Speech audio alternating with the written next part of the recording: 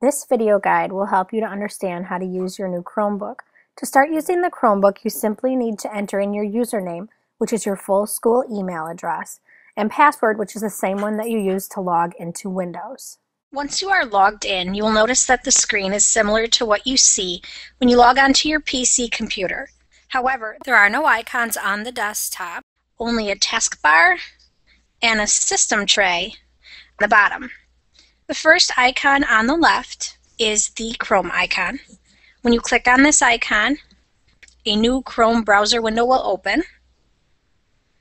This is just like using Chrome, Internet Explorer, or Mozilla Firefox. The second icon is your school email account. Click on the Gmail icon. Your school email will pop up. Because I have an application open right now, I do see an extra icon down here. When you first open your Chromebook, you will only have the Chrome, Gmail, and then this icon that looks like a checkerboard. This is the apps icon. This is how you access the apps that you have added to your Chromebook, as well as where you can access the Chrome Web Store to find more apps. Here you can see the apps that I have, and I can go through the pages by clicking on the sliding marks on the bottom.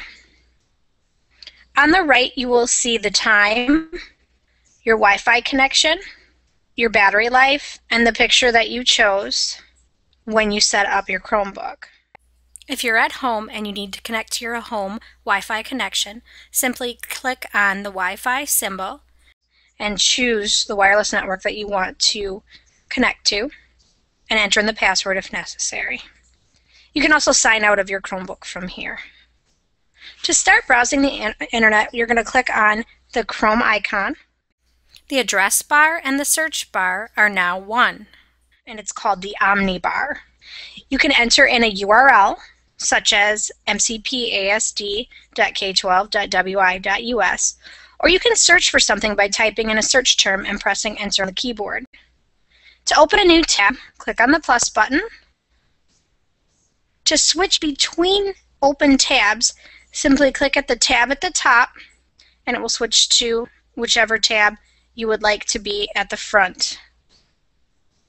You can bookmark pages by clicking on the star on the Omnibar, and then you can name it and click Done when you're ready. You can also create folders and edit your bookmarks. Here you can add a new folder and give it a name such as School Folder. I'd save that, and then any of my school bookmarks I would put in there. You can use any app on your Chromebook that runs in a web browser. These include the Google Apps Productivity Suite, apps from the Chrome Web Store, and custom-built tools installed by your administrator. Open a new tab. Here you will see websites that you have visited recently. If you click on one of these icons, it will open. When you sign into your Chromebook with a Google Apps account, you can access one or more of the following Google Apps, depending on which have been enabled by your administrator. Some of these, such as Gmail, open others by clicking at the link at the top of your Gmail window. So if I go to my school mail, I can open my Google Drive, which has all of my documents, spreadsheets, and any other documents that I had created in my school Google account. I can also do groups, websites, contacts, images, calendar. Any of the Google apps can be used in the Chromebook browser. You can add more apps to your Chromebook by going to the Chrome Web Store. Here you'll find apps to do a lot of the things that you would do on a PC, such as editing videos, audio, playing games, and finding learning activities for your students. Just as on a PC, you will find that many of these apps are free. To go to the web store, you can either in a new tab go to the web store down here, or go to the apps icon and click on the Chrome Web Store here. The apps are organized into different categories. I find a lot of my apps that I use in business tools and education. If you find an app that you would like to add to your Chromebook, simply hold your mouse over that app and click on the Add to Chrome button. On the Confirm screen, click on the Add button. It will then show up in your apps if you click on your apps icon. It will always show up at the last slot, so you have to go to the end. Use the slash marks at the bottom to move through the pages.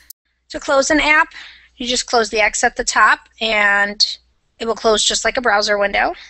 To log out of the Chromebook, you click on the Wi-Fi symbol and click on Sign Out.